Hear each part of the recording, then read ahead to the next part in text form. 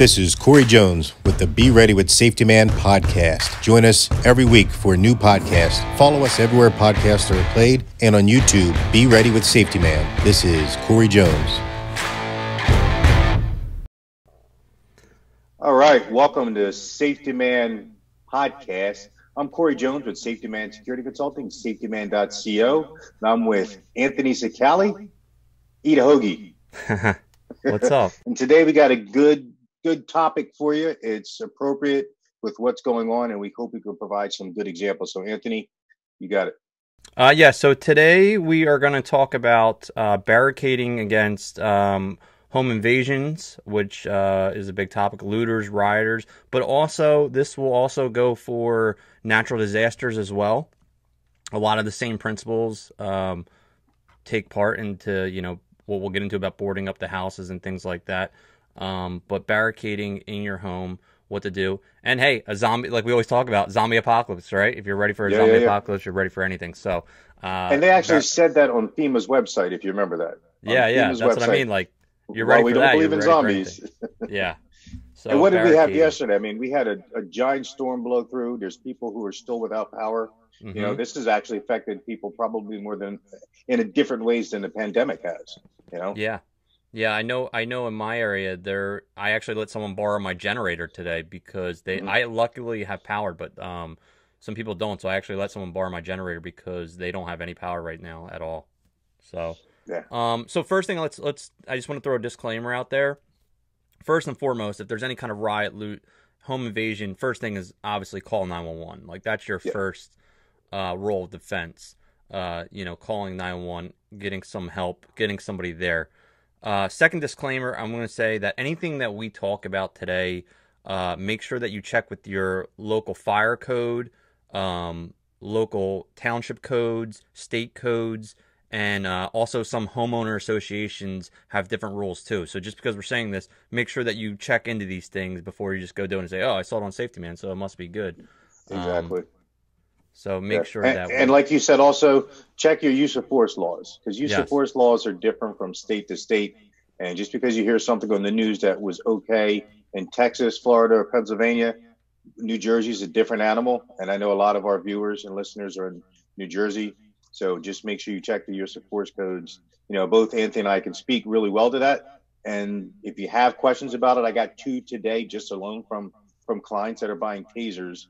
And they're trying to choose between tasers and handguns for defense. And, some of the myths that are out there about use of force alone or misinformation is great. So make sure when you're making your plan, like Anthony said, check all the legalities, whether it be for your business, your home, or for you personally driving around.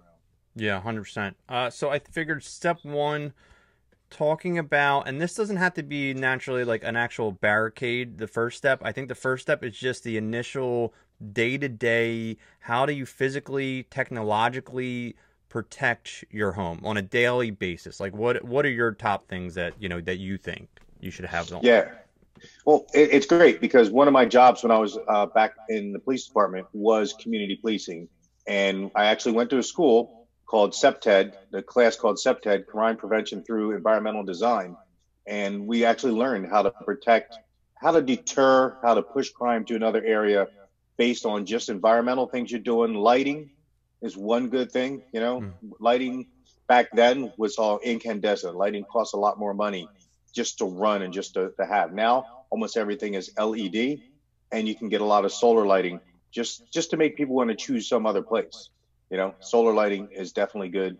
And everything that Anthony kind of gave me a list of some of the things he wanted to talk about because, we're preppers, right? And Safetyman's always talking about be ready.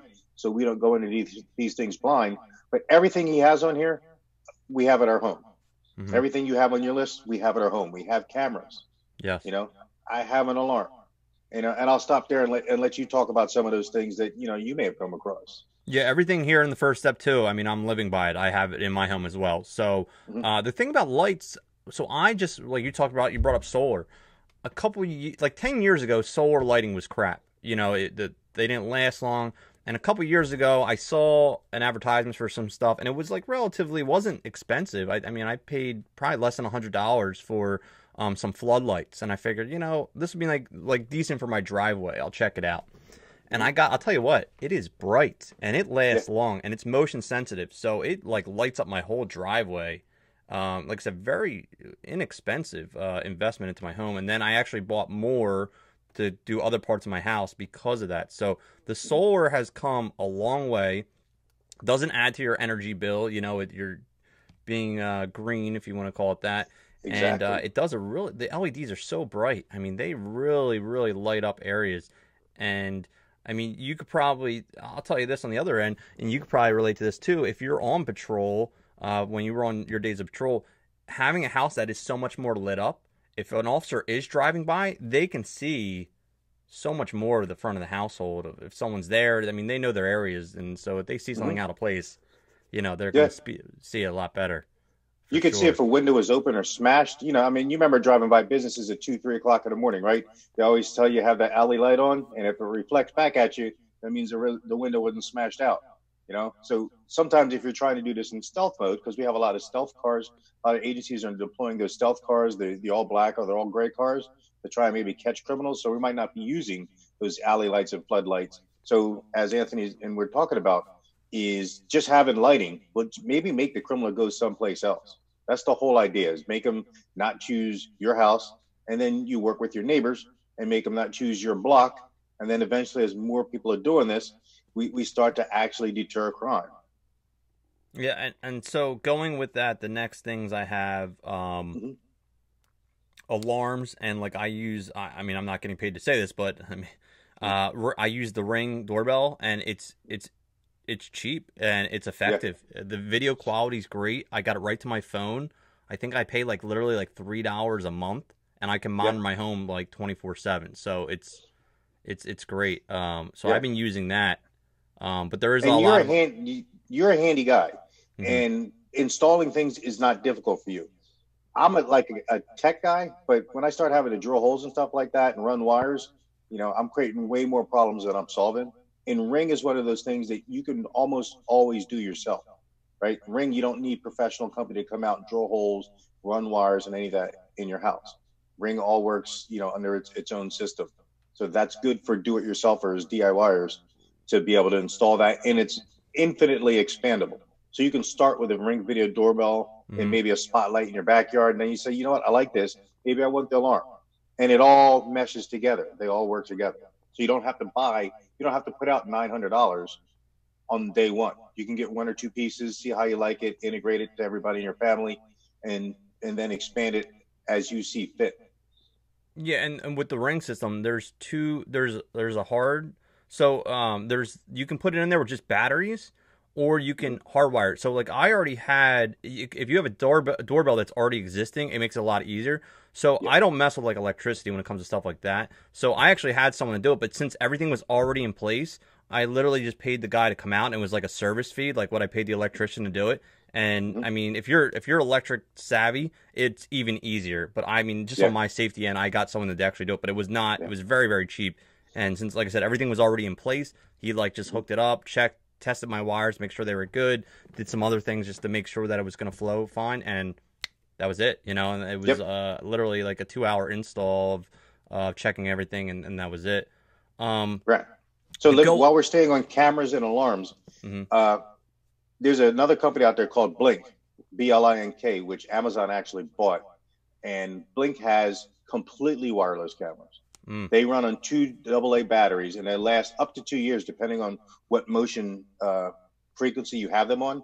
And I have them 360 degrees around my house too. And the good thing about them is they're waterproof. They'll operate at -5 up to 105 degrees. They have night vision. They're motion detecting. There's no service fee at all for them to store your video clips. And you can set up motion zones that you have on it. So the ones in the front of my house, I set up the zones that just make it to the sidewalk. So everybody walking their dogs doesn't set it off. But as soon as you come onto my property, property, it'll set it off. And that is no wires. You really don't even need to drill a hole. You can get some really strong double-sided Velcro and put it up there. Yeah. Yeah, there's so many. And again, a lot of the things I preach, I don't like wasting money. A lot of things I preach are, I don't want to say cheap. They're very affordable solutions, you know. you can have a pretty secure house on a pretty decent budget. Like, you don't have to be spending millions of dollars on in these projects. Like, these things that I'm talking about are things that I practically have used. And then, yeah, I bought things that are crap, and I'm like, okay, this is crap, and I'll upgrade to the next level until I find that spot. But I'm not going to overpay for something that does a better job, just because it has a name brand on it or whatnot. Exactly. Going with that, next up I have is locks. Making sure you have good locks, deadbolts. Now, I'll tell you personally, I've had an electronic lock in the past, and it's not hardwired in, so if the batteries died, I had issues with it. So I would say my recommendation is have both. Have a manual deadbolt, and if you are going to use the electric, have that as well, as like a door code or whatnot. They have them hooked up to security systems and things like that. I've personally had issues with problems of it dying or whatnot. So having if you're going to do that, I would just say my personal recommendation is having a manual backup or a slide lock or a deadlock to go with it. Yeah. And so the one that I have, I probably got mine maybe 6 or 7 years ago. And the technology back then was it's Bluetooth. It's a Z-Wave connected to my alarm system. It's electronic, so I can unlock and lock the door from my phone. I can do it from my Amazon Alexa smart device. And also it has a key override. So if the batteries do die, there you go. You can still get in with your key. But they also have new ones that are keyless. And if your batteries die, it has the female end of a 9-volt battery on the outside. So if you just get a 9-volt battery and you're outside, it gives it power. So then you can punch in your code. So if you ever are locked out of your house, you just have to drive to the nearest 7-Eleven, Wawa, or store if you don't happen to have a 9-volt battery in your car. So they do have technology for that if people really like that ability. Because, having kids that are sometimes at their father's house and sometimes at our house, I don't want to have to worry about them losing keys. And my dog walkers come by when we go on vacation. I could turn it on for them, and they have a 4-digit code, and it tells me when they're there, how long they stayed there, when they left. So it gives you a lot of different things. But yes, you want to have some ability so when the power goes out, the internet goes out, you can still get back into your home. Yeah. And then the next thing I have, dog, having man's best friend. My dog sleeps upstairs right in the main section of my house. And it's a double-edged sword, though, because she wakes me up a lot of times, too. Like, I'll be, like, on a night shift and I'm sleeping all day and she's waking me up. But at the same time, she will protect, if someone comes in, I'm going to know, it's going to give me that extra time frame to prepare if someone's coming into my house or someone's on my property. Dogs are a great investment, not only for just security, but obviously as, like, a friend and a family, member. Dogs are definitely... I am definitely a dog person. I get in arguments about cats versus dogs, and but I am definitely even argue that. I don't even know how that's even an argument. That's like a hoagie versus a cheesesteak. I mean, like, come on, let's go. But the other thing about dogs is the deterrent factor, right? The dogs are the alarm to let you know, but the dogs are the deterrent factor. Depending on how much bass is in your dog's voice, it may make somebody afraid to come in. But if it's a smaller dog with a high pitch, incessant barking, then that potential bad guy knows that either the homeowner is going to be aware or the neighbor is going to be aware. I'm going to create commotion, and they want to be in and out silently, right? So the dogs, triple function, like you said: companionship, alarm for you, and potential deterrent for somebody who wants to do something wrong. I have 3 big dogs, and I think they got my back. I think so. So this is a study that it's a true study. I learned it actually in a master's class of sex crimes. And my teacher, he was a doctor, and he was also he worked for Dallas Police Department. He was like a homicide, sex detective, and sex crimes detective, and all that. This study was put out, and they found that one of the biggest deterrents of females getting raped in their home was a female that had a dog in their home. Because what they found, and this is a little off topic, but I just threw it out there because of the dog.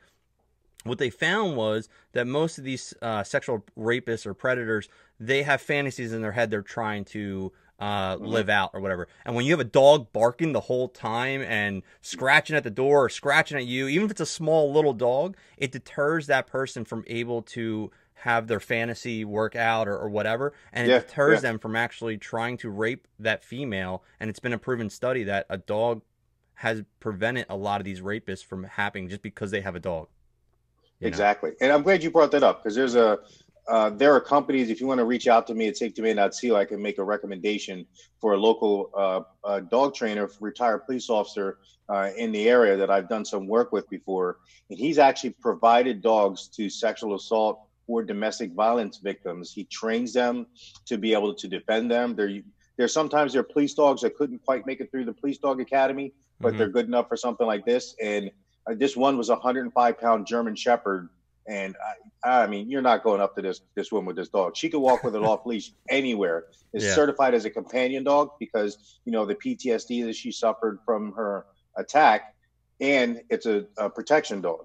And this dog, like, you could walk up, you could shake hands with her, you can say hi, she can tell the dog it's okay, and you can pet it. But if you try to tackle her, you're gonna have a hard day. You're gonna have a hard day. That might be a good podcast we might have to have is bring some dog trainers, because we have some connections. So I want to move on to we could talk about firearms all day, but I just obviously we have firearms, and that again goes state to state. There's differences, but the legalities of being able to have them. I mean, it's the constitutional right, but there are different levels of who can have them per state. But I wanted to go into the second step to actually let's talk about now barricading your home. So now there's looting, there's rioting, there's problems coming that, I think the first thing is this. If you're waiting till something happens, you're already behind you're behind the ball. If you have a plan, if you have some things in place that you have just at your house ready to go, and then you hear about something and you're already going, because if you're waiting to go to Lowe's to get the stuff as the riots are already happening, guess what? Lowe's is already closed, Home Depot is already closed, or you're not going to be able to get in, or the stuff's sold out. So having a small plan, again, very inexpensive stuff I'm going to talk about here. Having a very inexpensive plan and having some stuff in your garage ready to go makes a big difference. So exterior, the biggest one I'm going to start with is plywood. Plywood, and I'm not a huge power tool guy. I don't have a million power tools, but having a power drill, hammer, nail, and screws will get through your basis operation of what you need in your house. Right. Now, again, and this is for an emergency, right? Obviously, we're not telling homeowners to drill plywood all over the front door and windows of their house. I mean, this is when, you have this stuff, you have it ready, you figured out, you measured it, you need 6 for your first floor windows, and then 1 big one for your sliding glass door in the back or what have you. You have it measured.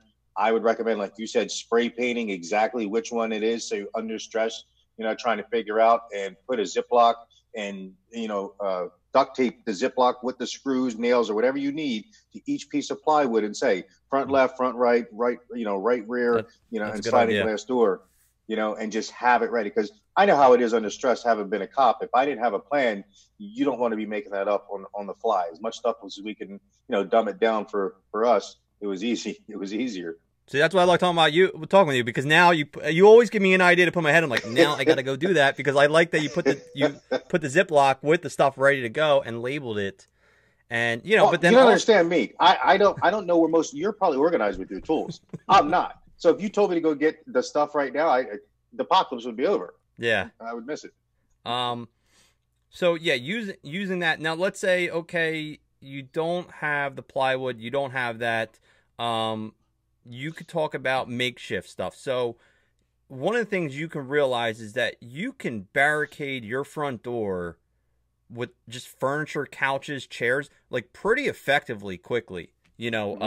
I've done this firsthand. I know I've done drills doing this, and you can, in like a minute, just make a hell of a barricade from your front door. It's not going to stop a tank. It's not going to stop a vehicle, but guess what? Someone trying to get through 7 chairs and a table and a couch, that's going to slow them down a lot. It's exactly. Very difficult. And it's going to give you what? It's going to give you time to get out, get help, or get defensive, right?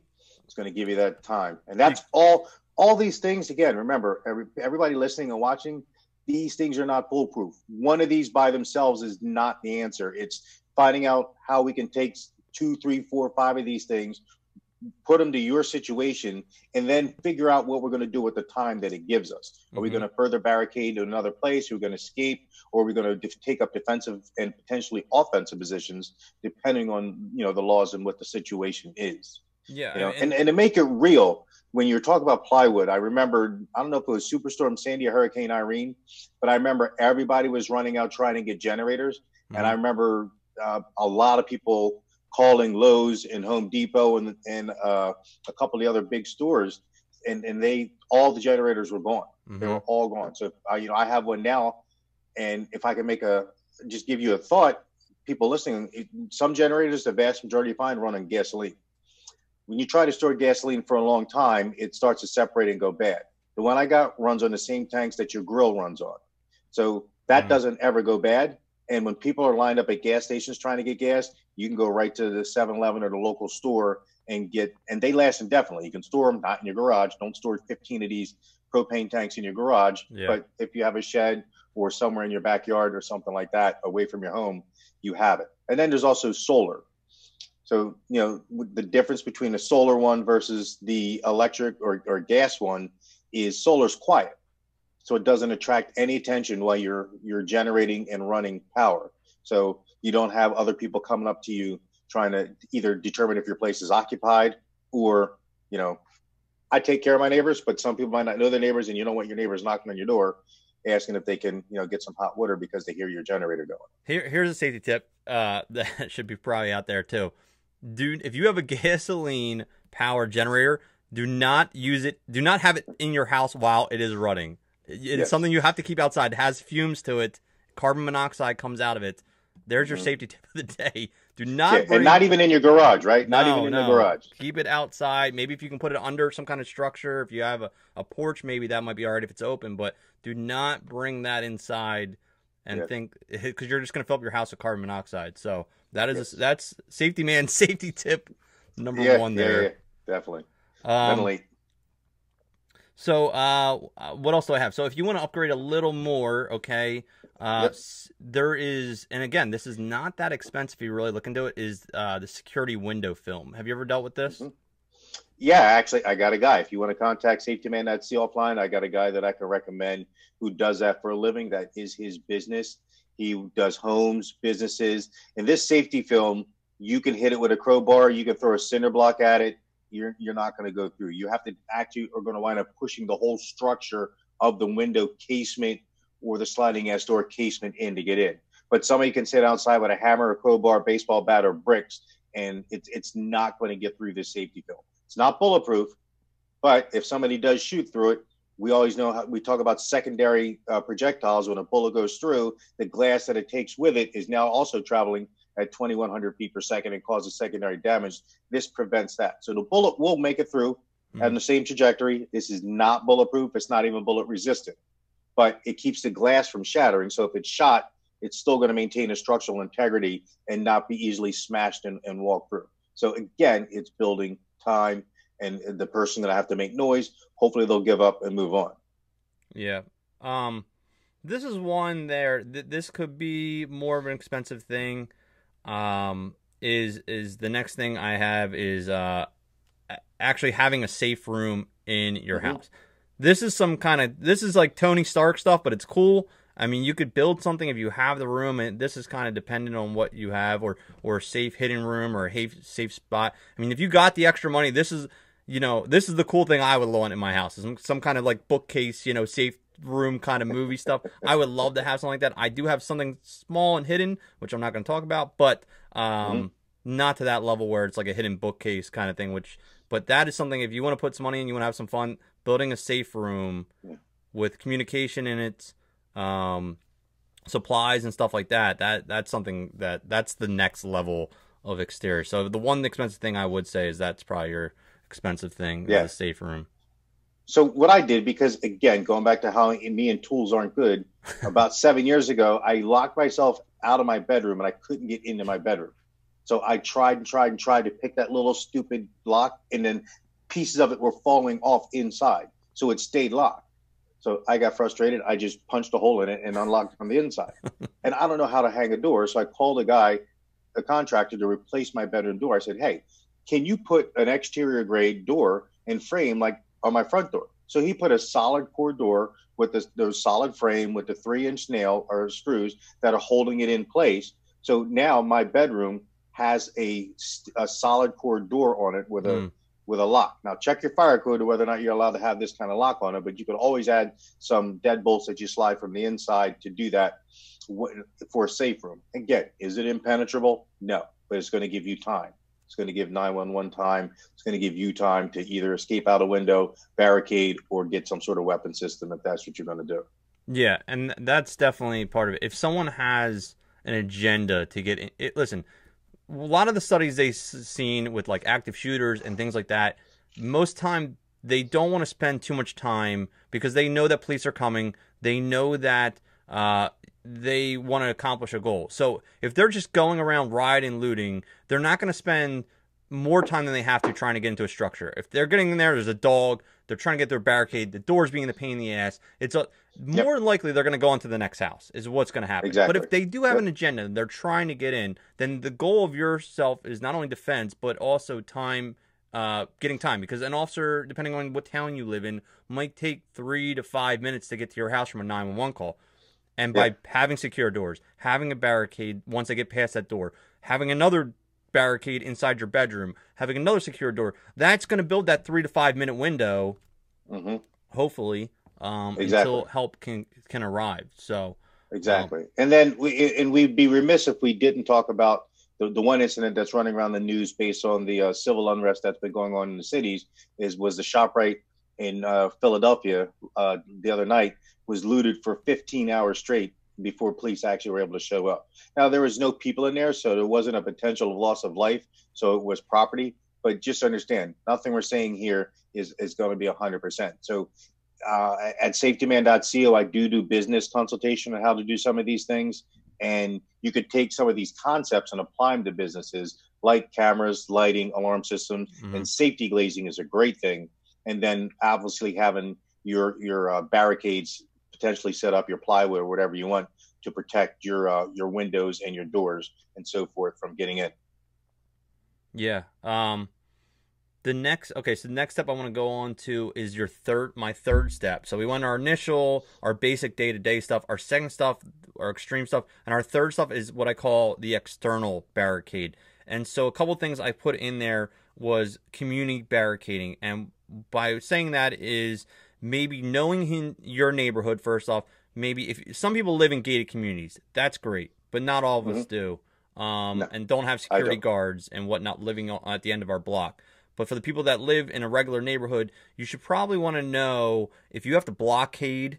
Let's say there is a riot or there is something where, okay, let's try to set up a blockade, at least to slow people down from having 1,000 people march down our street or cause chaos. Maybe knowing who has pickup trucks, knowing who has a trailer, knowing who has access to a Mack truck. Maybe you have someone that has access to those kind of trailers or those pods or whatever they can drop off in the middle of the street. So having maybe conversations with your neighbors or knowing who does what to make a plan. I mean, you don't want to. I would say right now is the perfect time to have these conversations, because I say if you had this conversation 2 years ago, people were like, that guy is crazy that lives in that house over there, you know. Yeah. But now it's like you and I have been told that 100 times, right? That guy. But then when it hits the fan, that's the guy you go see, and you're like, okay, what's the game plan here? So now I think right now with everything going on, this is a conversation you could probably have with people in your neighborhood. Hey, if we had to block off our street, how will we do it? You know, if we had to stop people from coming into our community or our little area, how will we do it? And so that's a different conversation for depending on the landscape of where you live. You could be living in an apartment building. You know, what's the community game plan for blocking off your courtyard or whatnot? So that's your next step, is your exterior. So you have your residence. Now we're talking exterior, your community exterior. And like I said, it could be anything from apartment buildings to farm roads to suburbia to gated communities. That is your next step out. Exactly. And again, so what we're stressing is have the conversation, because every place, it's so geographically dependent and so dependent on how close you are with your neighbors, but you having the conversation about everything we're talking about. Some of these are with your family, some could be with law enforcement experts, some could be with, Anthony or I, and some could be with your neighbors, because not everybody has to do every job. Some people, I found that after Superstorm Sandy and Hurricane Irene, that different neighbors were banding together in areas that were cut off, like up in Tom's River, in areas that couldn't get anything, had no power for a week and a half at a time. So some guys would go and get gas cans filled up. Some guys would go and get ice bags. Other guys would go and get food off the island and or out of the area and bring it back. So they had made, I don't want to use the word scavenging, but they had made supply runs and divvied them up because, so know your neighbors. And like you said, if somebody's got a pickup truck, you can go get 150 bags of ice, and somebody else can go get, 20, 30, 40 propane canisters or gas cans, and somebody else can go and get, toilet paper, tissues, and tuna fish. That's great. I don't know why I went with all T's there, but it just toilet paper, something we were all talking about. the other thing, so going along right with that, one you brought up was a neighborhood watch. Like a neighborhood watch team. That's something like a first level you could talk to on a daily basis. Doesn't have to be a riot or barricade. Like, hey, this just pulling together a network of people that have skills and just putting it together. Hey, this is our neighborhood watch team. These are the people I know I can count on if X, Y, and Z happen. Yeah, and a good thing is a lot of people are walking now, because during this pandemic, it seems like the amount of people I've seen walking through my development has tripled. You probably would say the same thing, either from work or from where you live. So it doesn't even have to be official. We're not saying you have to go out and patrol, but when you're out, pay attention. Don't be on your iPhone. Keep the volume in your headphones down a little bit so you can kind of hear, somebody coming up behind you, a car coming up behind you, or somebody screaming for help, and just pay attention. And when you're doing that, take note. That car doesn't belong there. That looks weird, whatever it is. So neighborhood watch can be official, and it can be unofficial. And when in doubt, call 911, right? Yeah. Call 911 when in doubt. Let the police figure it out. Don't approach people. Don't chase them away. Let the cops do that. That's our favorite call, right? A suspicious person there now. That's our favorite call, right? That gets the blood flowing. Yeah, I mean, that's what we want to do. Last couple things here. So you are, okay, let's just play the hypothetical. You are stuck in your house. You are barricaded in. You do have the windows secured, sealed. You're in there. Okay, so what things? Obviously, food and water. Okay, we need water maybe to get through a couple days, a day or two through there. But what other things do we need that we are stuck in that, we definitely need? We talked about this, and I've been talking about this since the pandemic started and the shelter in place. What everybody found out, I think, about 3 months ago, was what they actually really need. Your needs are different than my needs, are different than anybody else listening to this. So some people may say, I can't get my medication, or maybe I do need a lot of toilet paper for some strange reason. Whatever your favorite food is, get that. The food that you actually like, that has a shelf life, get that. Medical supplies, medicine, contact lens. I wear contact lenses.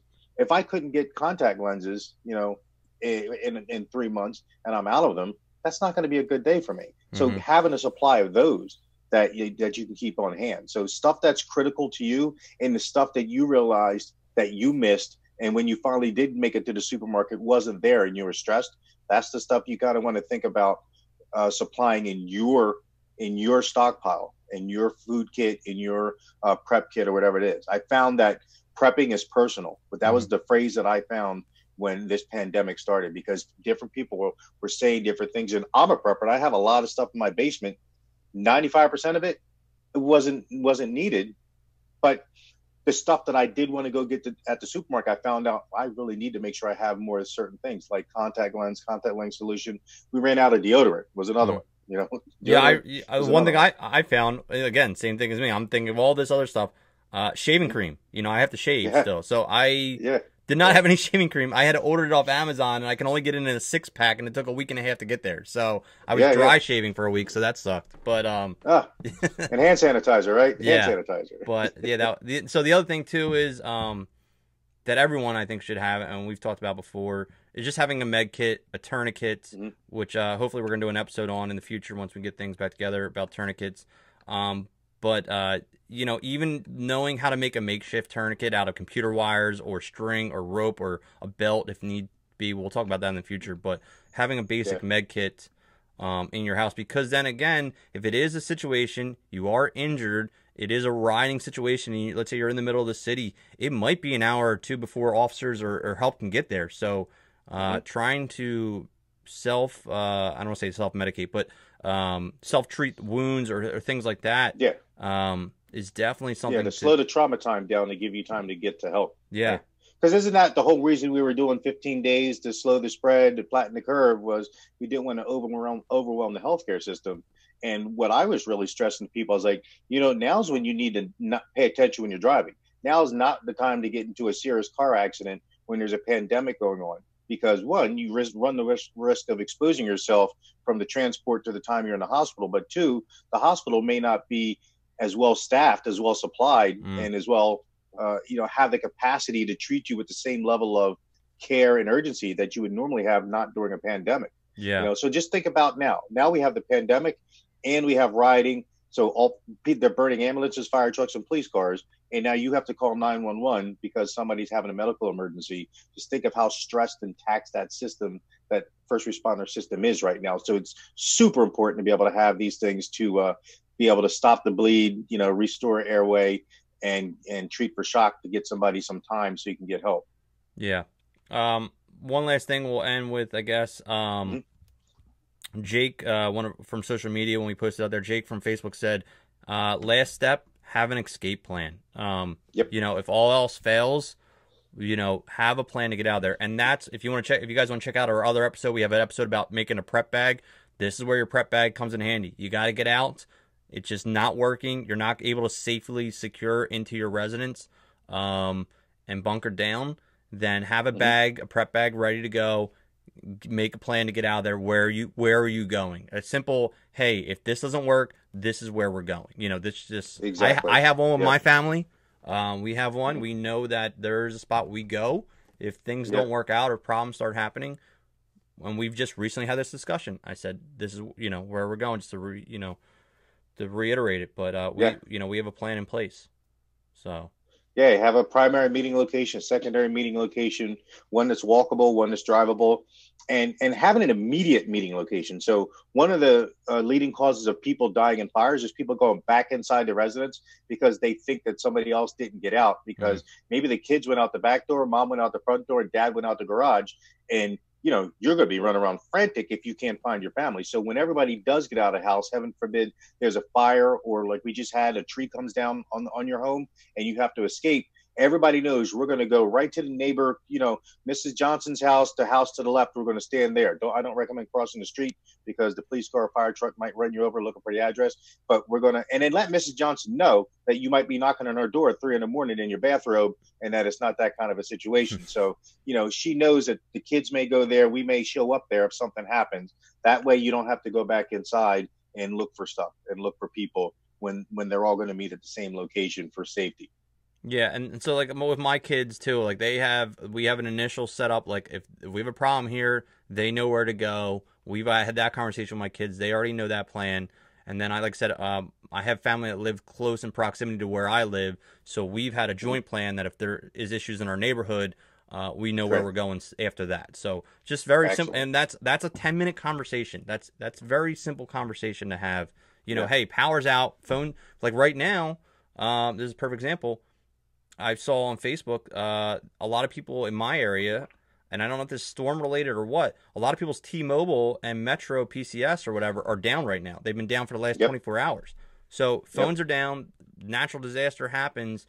If you're going to wait to that point, like, I'll just, if problems happen, I'll just text them. We're so simple-minded, like, I'll just text them or I'll send it. We'll figure it out then. Then you get in this situation and boom, now what do you do? Just having that, hey, this is the meetup point. This is where we're going to go. That's having that escape plan, like Jake says from Facebook. That's it's a simple plan to have. Yeah, that's huge. That's huge. Have an escape plan, have a rally point, and a secondary rally point.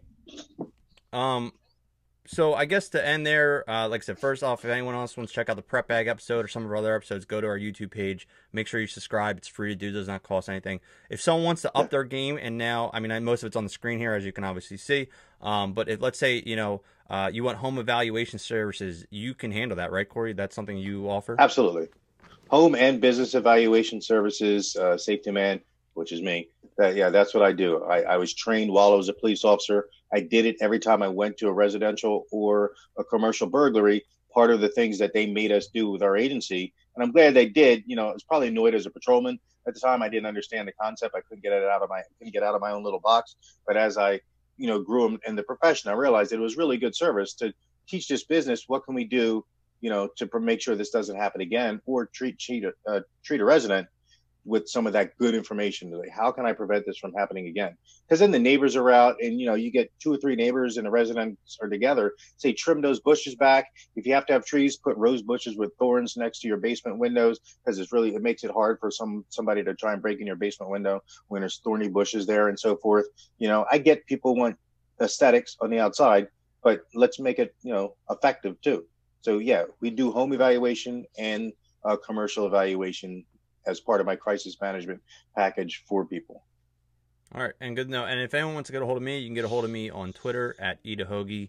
We'll have Daniel. Daniel, I just a little plug there from Invoke Video. You can check him out at invokevideo.com. He does all our editing and stuff. He'll put my name down there so you'll be able to see it. And Corey, obviously, you can see it at safetyman.co. You can see on his screen right now. So, All right. Thanks, man. Stay safe. And I look forward to our next episode. Indeed. Everybody stay safe, stay healthy, and remember, de-escalate. Yes, de-escalate. All right. Thanks, guys. I'll see you later. All right. Yeah, that went good, man. I think that went good. Yeah. Let me hold on. Let me cut the sound and edit out here.